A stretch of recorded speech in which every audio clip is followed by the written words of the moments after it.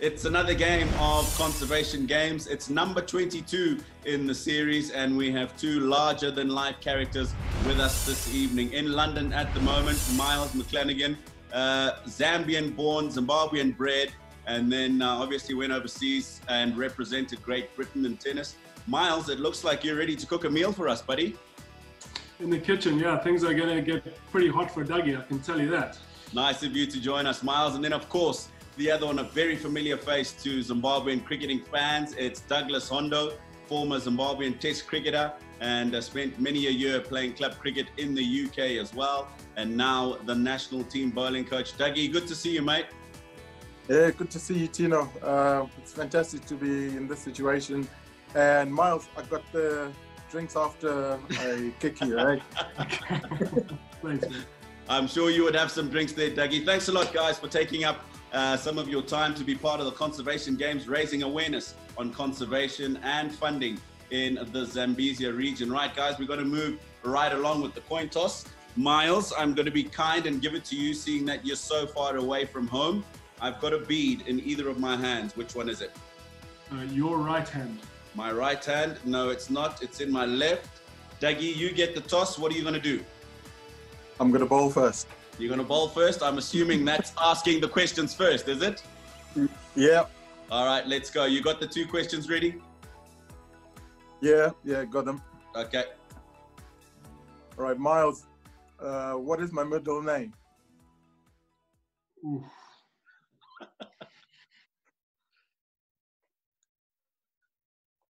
Is it Douglas?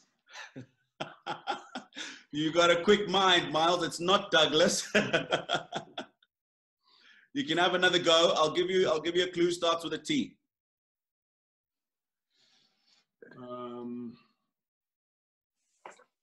Is it Tafadzwa? It is Tafadzwa. Look, well done. 2 points. Was that a guess, or were you just stringing us along there, Miles? It was. I mean, there's only two options, really, aren't there? It's either going to be. Right. Okay. Well, there's actually a lot more. I've been doing my homework for a week or so. Eh? I thought you were going to say Tino. Let's move on. Second question, Doug. I made my test debut in 2001 against who? I think I'm pretty confident here. It was against South Africa, right? Absolutely, well done. So that's maximum points collected from your first two questions. 4 of took them. Took a good wicket too, right? Yeah, Kirsten on 220, caught behind. Just give us some background on that debut, Dougie. You were part of the squad, but you weren't expecting to play, were you? I was actually a net bowler, and there was a few injuries in the squad, and I just got a call. Bring your stuff to the hotel. You're in the squad. I'm like, okay. And then how soon before the game was I'm playing. Sorry? How soon before the game did you get the call to the hotel? A couple of days. And did you know you would be in the starting 11? No, until the day before. I was told, hey, listen, you're making your debut. And I hadn't played international cricket before, so and it was a test match. And it was a test match instead of a one-day game. So within 3 days, you rose through the ranks of a net bowler to a test match bowler against South Africa. Yes, and everything else is history now. Right, let's move on then. Miles, you got a couple of questions ready for Doug. I do. So I started coaching early 2000s. Who were the first two players that I coached? First two pro players. Oh, 2005. Wayne Black and Kevin Elliott. That is correct. Absolutely, well done. 2 points. People back home wouldn't forgive you for not knowing those two names. Absolutely. Now, thanks, Wayne. Was this when they were doubles partners, Miles? Yeah. Well, Wayne was still playing singles at that time, but they were playing together. Yeah, and we had a good time. We had there's so many good memories. They had some success too. Yeah. but yeah, traveling around the world with. I didn't know Kevin that well at the time, and we became good mates. Okay, all right. Let's move on to your second question then, please, for Doug. So I've also coached. I've coached 2 British number ones. Oh, right. Yes, you have. Can you give me their names, please?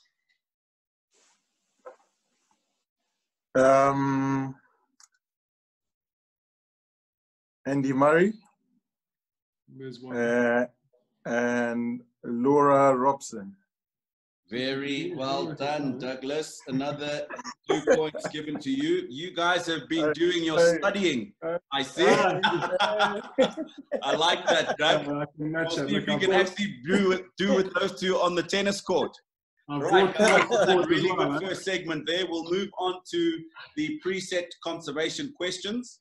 So, Doug, you answered first the last time. Is that correct? In this last round? No. You didn't? Okay. Oh, yes, you bowled first, so you will be batting first this time. Your favorite park is Mana Pools. Why is that?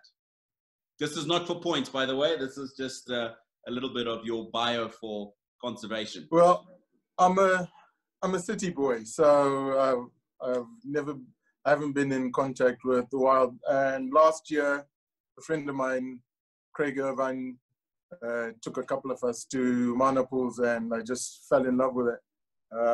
Just the contact with the animals, the closeness with the environment, all that stuff. I just fell in love with it. That's the reason. Okay, nice. Right, your favorite animal is the African wild dog. What is another name for this wild dog?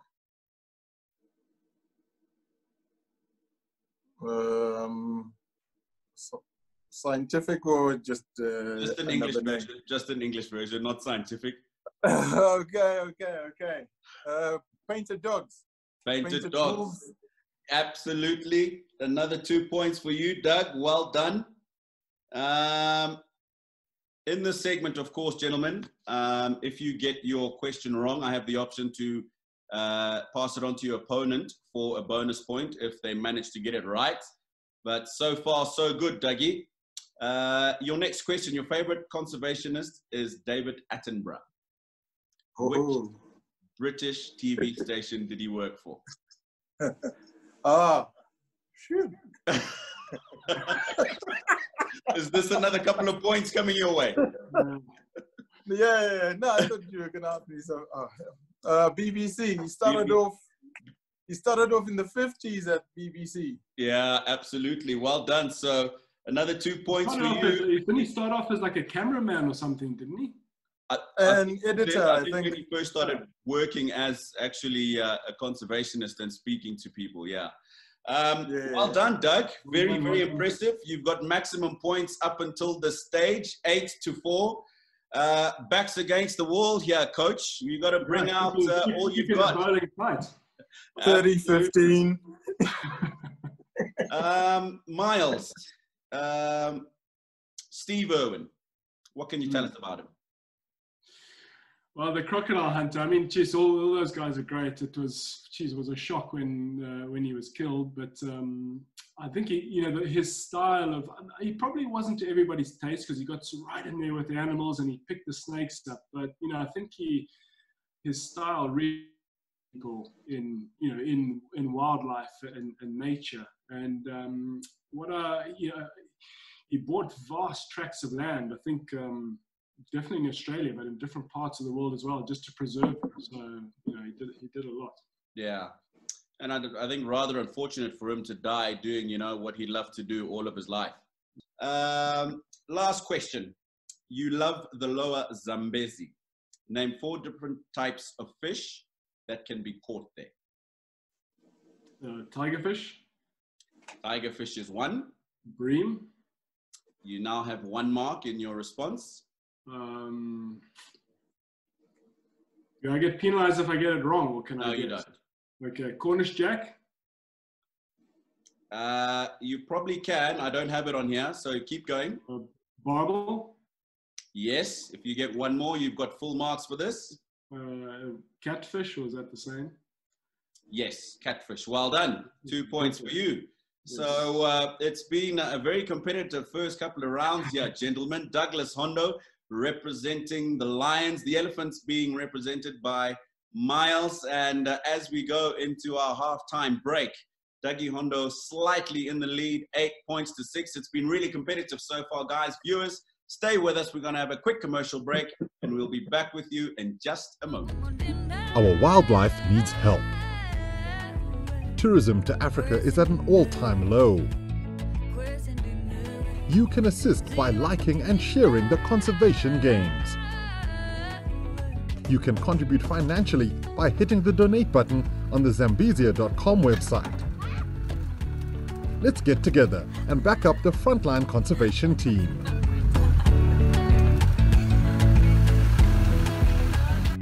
It's game 22. We are at the halfway stage. We've got two wonderful guests, Douglas Hondo representing the Lions. We've got the Elephants, of course, with Miles Maclagan in London. I'm not sure you've seen very many of those there, but I can tell you what, the contest this evening has been really, really good, ladies and gentlemen. Just the one question wrong. Dougie Hondo in the lead. All right, then, can we save some for the end, please? 8 points to 6. And we're going to move on to section 3 now. You'll be quizzing your partner on their international career in sport. And I think it is Miles to serve. Okay, all right, I got to step it up here. Dougie, your ODI debut in Bulawayo, Zimbabwe, they lost to England. Who top scored for England?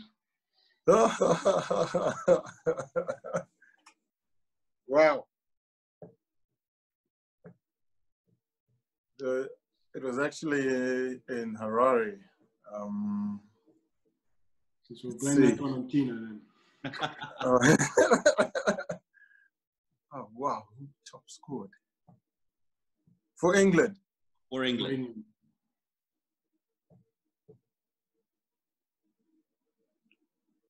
I'm going to stab in the dark and say Nasser Hussain. Can't give that to you, Dougie. I heard the N coming out, and I thought you were going to get it right. It was actually Nick Knight, and he got 80 not out. Okay, so no points there for you, Doug. You know what? He got dropped off my bowling twice. Oh, did he? So if it wasn't him, it might have been Nasser then. Oh, man. All right, Miles. Just before the break, I saw you threw that tennis ball up. Did you catch it or not? Last question, please, Miles. Actually, just before we move on, quick question for you, Doug. How long after your test debut was the one-day debut? It was the next series. So my test debut was in September. One-day debut was in October.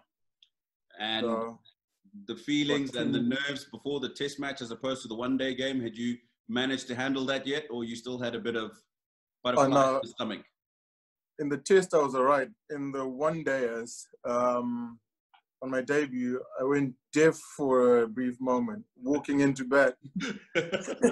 Everything went silent. So. Yeah, I know. Not ideal. Yeah, okay. I got out of it. Okay. Yeah. Next question, please, for us, Miles. Yeah, I got to ask this one because I had a look and this is impressive. Nice scalps to have. Your best ODI bowling figures against India. This is not part of it, but do you know what they are? What the bowling figures? Yeah, this is me just asking.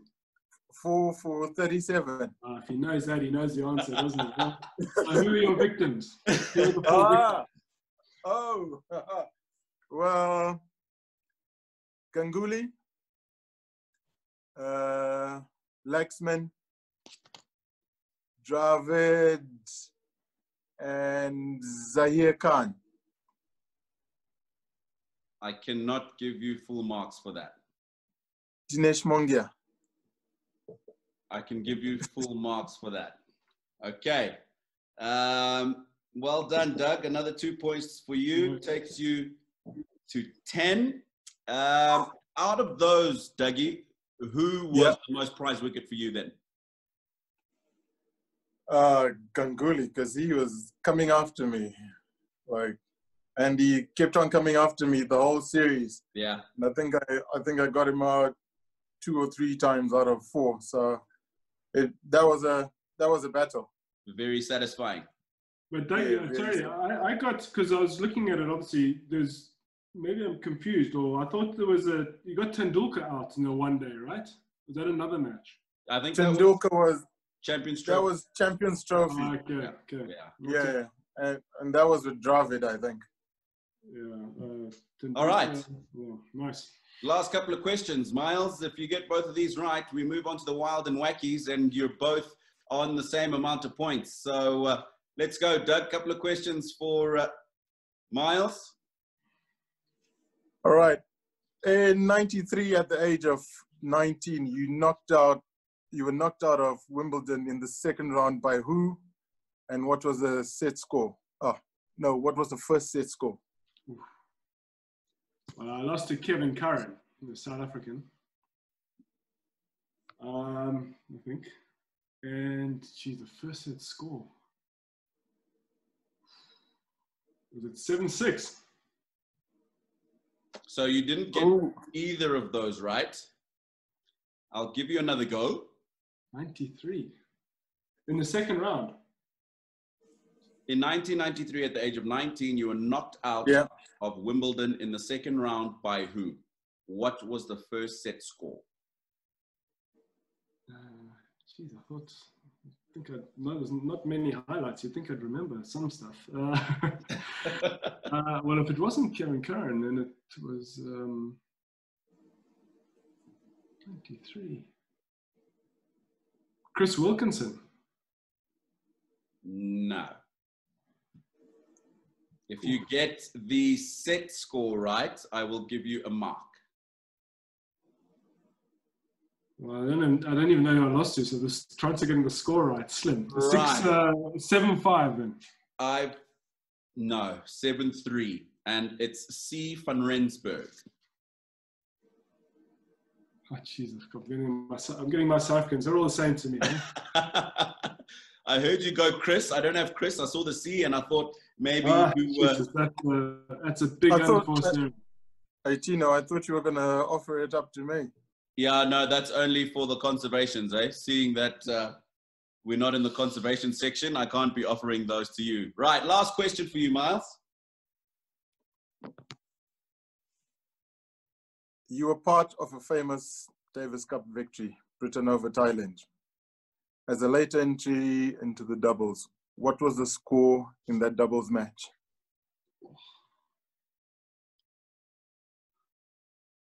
It was 4 sets. The score, I couldn't even begin to. I have to get all 4 sets right. If you give me 3, if you give me 2, I'll give you a mark. If you give me 3, I'll give you full marks. I think the 4th set was 6. Was it 6-2? Yeah, that's 1.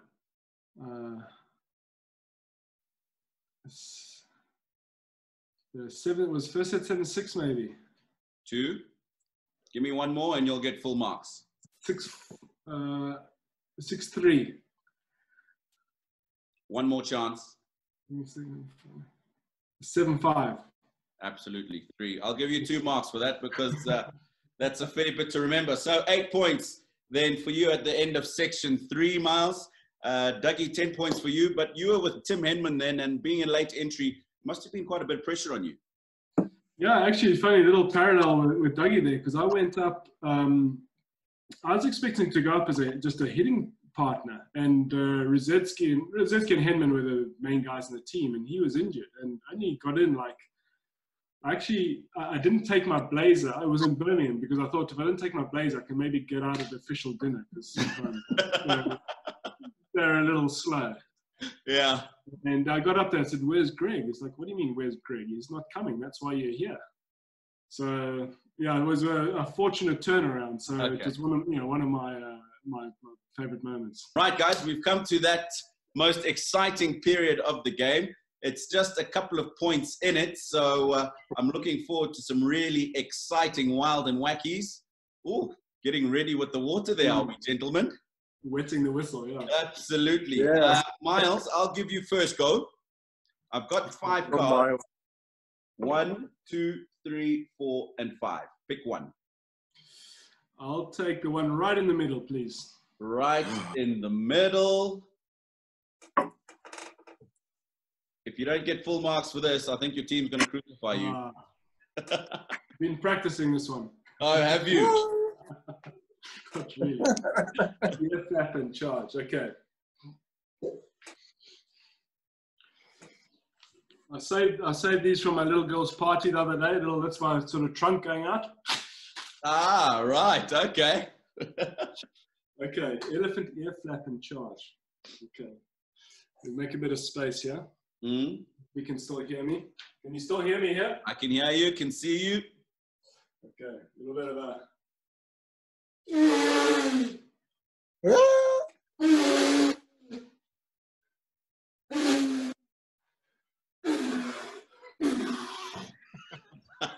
Tell me that didn't scare you off.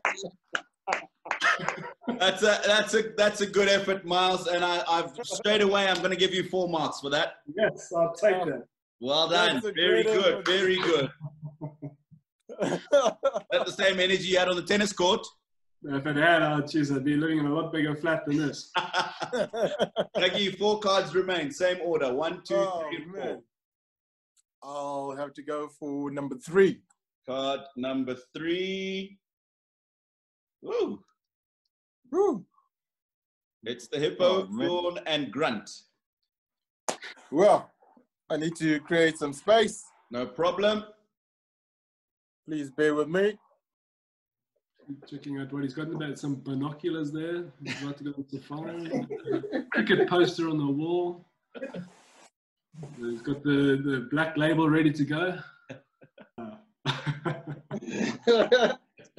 All right. I'm ready. Ah, yes.